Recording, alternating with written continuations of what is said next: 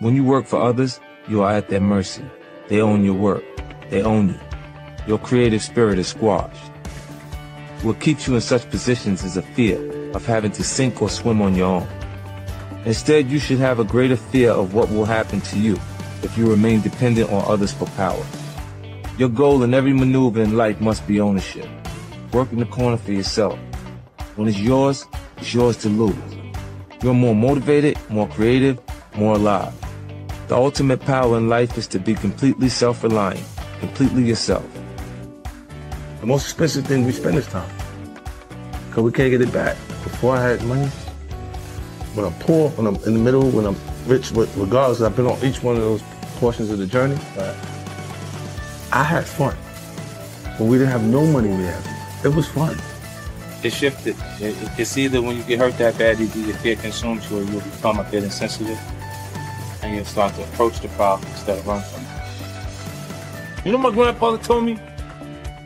You don't get as far as the motherfucker you talk to for no reason. You'll be successful as the motherfucker that you talk to for no reason. What I mean is, if you spending your day talking to a nigga that ain't got nothing going on, what the kind of information can he offer you?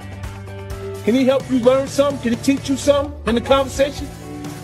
When losing's not an option, then you got to do everything possible to win. And I don't understand how they become complacent and feel like, oh, it's okay. You know, you get people that deal with things by not actually dealing with them. You ever seen a rich one start to fight? When doing well off, don't start to fight. He's having a good time. He's partying. They got bottles, right? And then you start to fight, is not doing as well. Only just three. Here's the picture. A rich nigga, you got tough niggas, and they could easily become collateral damage. Do you want to feel like you're afraid all the time? Or do you start to become the aggressor? And you start saying, you know what? You ain't got to find me because I'm looking for you. And then it changes everything. Because at that point, I'm the person looking for you. Now, you don't give me all the controls because I got the buttons. I could just push them. Everyone is not actually going to be prepared to take the time to actually utilize the information that's given to. If you pay attention and you actually keep whatever information is coming in front of you, that you choose what's valuable. But the things that you do hear that are valuable, if you make it your business to keep it, even if you have to write it down, so you have to say it to yourself or whatever, and you just keep. The person says something and you go, what did you just say? It's like put it on my phone and hold on to it until it becomes a part of you in the way you actually would express yourself at different points. And then you develop a more advanced presentation, and I got that from Robert. They don't care about me. Is it okay for me not to care about people that don't care about me? It would be entertaining for them to see me in crisis. Why would you care about a person who would like to see you under the worst circumstances you could be under? I had to convince myself that I'm going to make it, you know, regardless of how people felt at that time. And what it does is it makes you feel like, well, it made me feel like there's going to be points that people are going to mistake my confidence for arrogance. They don't understand the process of it and how much I had to believe in myself in order to make these things happen. I never ran from anything because I didn't have nobody to go to. I always had that, where I'm going. Home to get me. Ain't nobody there.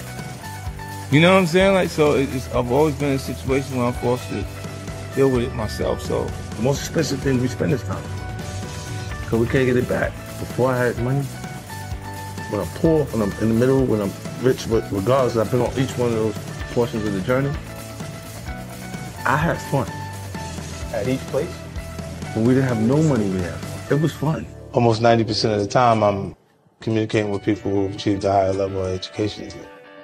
Right? They're college graduates. You know, if the information that you needed in the business classes were, if everything you needed was in the book, then the teacher would be too successful to teach the class. Find something to fall in love with, something to be passionate about, right? And then because you enjoy it so much, you'll be able to do it so much that you become so good that everybody's going to love and appreciate you. I think depression is a luxury. Because where I'm from, you can't afford to be depressed. You got to pay the bill, right? So you got to go to work. You got to get up. You got to go do what you got to do. They got people right now that's at work that don't feel like being there. But they got responsibilities, so they feel uncomfortable while they're working, while they're doing what they got to do. I grow older. The one thing that becomes clearer to me each and every day is that I don't owe anyone a thing, and neither do you. I've seen a lot of people pollute their potential after sipping from the well of entitlement. This is certainly true of many of the people I've been associated with over the years, even my own son. What they need to understand is that you should never feel like the world owes you anything. It doesn't. You must accept that it's all on you. That might seem like a very cynical way to view the world, but I would argue that it's actually liberating. You can only feel betrayal when you feel like you're owed something from someone. You can only feel resentment when you had expectations for assistance. When you accept that it's all on you, only then can you finally be free to focus 100% on being the best version of yourself. Either I'm going to get rich or I'm going to die in the process. I'm going to do what I want to do. And then if I die in the process, it's doing what I need to do. Get rich or die trying. I don't try to have new relationships. You know what I'm saying? Like, because when they fall apart and you have no idea, like, what was the motivation, it says that you don't have to be involved for it to fall apart again. I think the things you go through make you who you are. So I don't regret those things.